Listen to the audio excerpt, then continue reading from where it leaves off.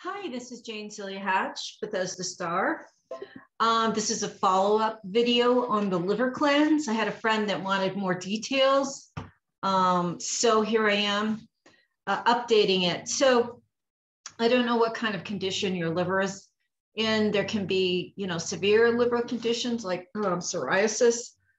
There's fatty liver. I'm not a doctor by any stretch of the imagination. I am a certified herbalist and a shamanic practitioner, and as you know, a writer and a journalist. So I did get certification for being an herbalist in Maine, and then I worked for 4 years in an herb store.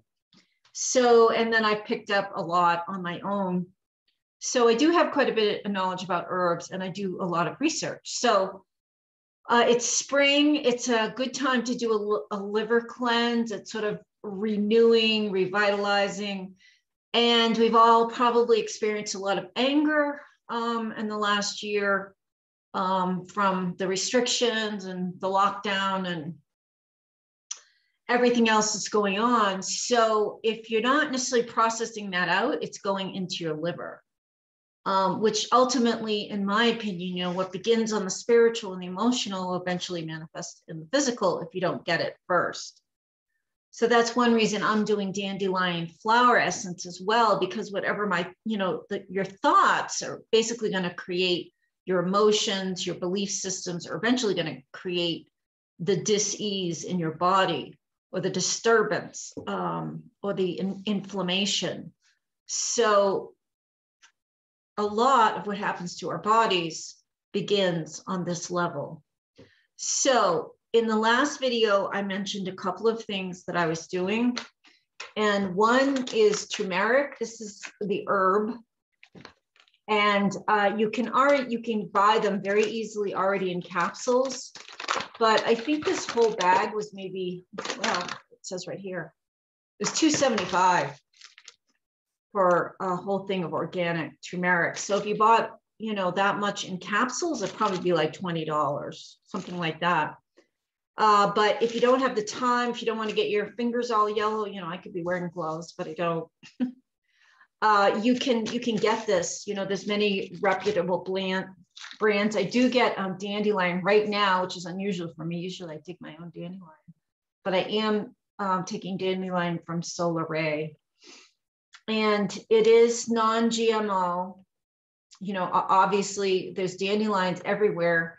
And the root is the part that the Native Americans said had the power of the eagle's claw to remove impurities from the liver. So not to get ahead of myself, but this is what I am taking right now. I'm taking 4 capsules a day, 2 in the morning and 2 in the afternoon as part of my liver cleanse. And again, this is Solar Ray. And you can just as easily, or probably more easily, dig dandelions and dry them and either, and powder them, which is what this is, or make a tea. But that's another whole video about how you'd make a strong infusion from a dandelion root. So as I said before, this is the turmeric. I got this at Milagro Herbs in Santa Fe. You could, order from them, but you'd have shipping. So it's good if you can get it, where you live. And so these are vegetarian capsules. I got these at Natural Grocer. These are really inexpensive. I think it was $3 for 100. And these are vegetarian. I think some of them have some sort of gelatin from horse's hooves or something. So I'm just going to open this up. And what I do, and again, this is something else I heard from a very reputable herbalist, master herbalist, that if you add some sort of pepper to turmeric, it delivers the anti-inflammatory power deeper into your cells and, deeper into your, your fingers. And so I trust this source 100%. So I'm going to, I think I might do a little bit of black pepper. This is crushed red pepper. So I'm going to put a little bit right into the turmeric. And then, you can get little machines that do this too. You will get your fingers pretty orangey, but I just sort of stick one end right into the powder and then I put the top on. I can't think of enough ways to eat turmeric in a day to get enough. I have a daughter that seems to add it to everything. Another herbalist I spoke to yesterday says she puts it in rice every day. I'm just doing this to be sure I get it. I'm going to take 2 of these every day. So this one is the one that has the pepper in it. So I take 2 of these a day. The recommendation on the dandelion on this is 4. Now, if you were to have a tincture, it would be much more powerful. But you know, there's no reason to start out, you know, at a full gallop when you're doing a healing. It's actually better for your mental health, for your physical health, to start out slowly, you know, especially if your liver has become really toxic. And again, I'm not a doctor, and you have to potentially, if you're having a liver problem, talk to a medical specialist. You can get, I guess it's either blood or urine samples that will tell you exactly what's going on with your liver. So, but if you're just doing a liver cleanse, I think and you don't have a severe liver condition, such as an alcoholic cirrhosis, sorry, you could safely go ahead with, these are, you know, very benign. This is an herb, turmeric. I keep saying it wrong. And dandelion is exactly that, dandelion. I don't think there's anything else in here. No, there isn't. It's just dandelion. And then the capsule. It's a cellulose and rice bran, I think is the rice bran probably goes in to the mix to keep it so it doesn't stick. And then the vegetable cellulose also goes into 520 milligrams per capsule. It's the whole root, which is what you need, is the root to really get deep into the liver. So those are the 2 herbs that I use. It's turmeric and dandelion. Dandelion is very, very powerful for the liver. And I probably will graduate myself to the tincture, but I'm just sort of getting my liver accustomed to the energy of the dandelion and the cleansing with this. And also, you know, I don't always want to add alcohol, which, you know, most tinctures have. It's gentler to do it this way. So those were those 2. And then the other thing I'm doing, this is just a cup of filtered water, pure water. And to that, I'm gonna add a teaspoon of vinegar, organic vinegar, into the cup. And I'm doing this at least twice a day before a meal. So that's it, just to have, you know, like a teaspoon, and then a squeeze of lemons. It's a half lemon, so I'm going to squeeze. Usually I use half of a half. And because I don't like to not want to take this, I put a little bit of stevia in, which sweetens it up. And stevia is the one sweetener I can have because I do have issues with candida. I do have a green stevia that's, you know, right out of the ground practically. Clearly this has been processed, but it's very simple to use, easy to use, and I don't feel any negative side effects. And stevia is actually a plant. It's a green plant. So this is what I take before 2 meals a day. I'm also going to acupuncture every other week, which I think is really, really important for me, because energy is what I'm all about. And so, and acupuncture is about clearing energy, meridian. So I feel it right away. And I think my body responds really quickly to acupuncture. So my diet, there's such controversy. Like a lot of people will say that the keto is best for the liver, which is really surprised me, because there is fat, quite a bit of fat, But those people are saying that it's not the fat that causes the fatty liver, it's carbohydrates and sugar. And fruit and vegetables and starches have a lot of carbohydrates. So there's also the diet that I really like that I kind of got from High Carb Hannah, who I love. I absolutely love her recipes. And so I'm trying to find a happy, I watched one keto video. By the end, he was shopping. By the end of the video, I just wanted to throw up. He had so much flesh.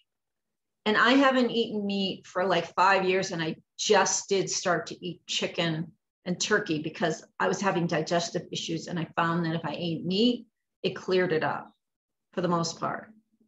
So I've added, so my diet doesn't fit with either. I tend more towards High Carb Hannah because it's like really wonderful, delicious looking foods and, beans and lots of rice and beautiful vegan sauces and the flesh that this other guy who looked great. I mean, he was a bodybuilder. I don't aspire to be a bodybuilder, but, he was in his shopping cart. He was a nice man, of course, buff. And he was going through, it wasn't Trader Joe's. It was owned by Trader Joe's, one of the other ones. But anyway, he started on, I said, okay, I can do this. It was like tuna fish. And then I think it was sardines. And then he got some eggs and he talked about eggs. And I learned something about that. You need to get organic and they need to be cage-free organic. If they're not organic, then they're eating a bunch of junk, the chickens. And then he got chicken and I was starting to feel like, and then he got buffalo and hamburger. And it just went on and on and on and on. I was like, oh my God, I could never eat like this. I could not do this. So I'm trying to find, and supposedly it was actually, I think I'd seen one of his videos about a fatty liver or liver problems that you need to do more meat and good fats. And so I was exploring that. I never have felt drawn to keto. I feel very comfortable and energized on a high carb, no fat. But there are people saying that can lend to a fatty liver because of all these fruit and the starches that you're trying to process. So right now my diet is I'm trying to do half vegetables and then a protein and a starch, for lunch and dinner. And that's sort of where I'm at now. I don't eat any gluten. I don't eat any dairy. I hardly eat any salt. What else don't I eat? Sugar. I basically don't have sugar most of the time. I will have like pineapple, dried pineapple. So I'm finding my way with my diet, but these herbs and the vinegar, I'm sure of, it's well-tried, proven, anti-inflammatory, liver cleansing. So I hope I covered everything. I just wanted to mention I'm having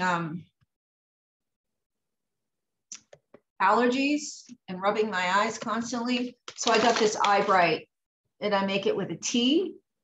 I drink it, but I also like dab it around my eyes. And you can see this, I don't know if you can see this. This is Osha that I harvested myself in the mountains. And I take 2 dropperfuls of this at night before I go to bed. And then the turmeric. So once I get it under control during the day, I'm pretty good with the allergies. It's just in the morning when I wake up. And sometimes at night, if my cat comes near me, because I think he's covered with juniper pollen. So that's my spiel today. And yeah, I love this rose incense I have going in the back. If you're interested in flower essence, the dandelion is excellent right now to cleanse your energy field of the thoughts that are creating what I believe are creating liver issues. Part of it is also if you're an alcoholic and you're drinking, then that is contributing, of course. But there is thoughts and beliefs, even ancestral lineage in your energy field that does not necessarily have to be there, that could be contributing to liver and other health issue problems. So with that, I hope everybody's well. If you'd like a flower essence, dandelion, I'm recommending for the liver cleanse. And I don't know why I don't have that in front of me.